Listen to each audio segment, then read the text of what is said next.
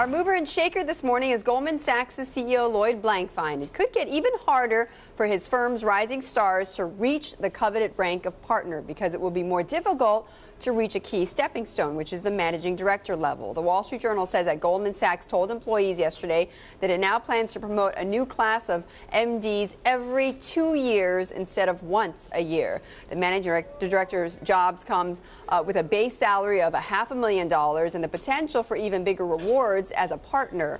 The Journal says Blankfein and Chief Operating Officer Gary Cohn told staff the move will help the firm devote more time to the selection process.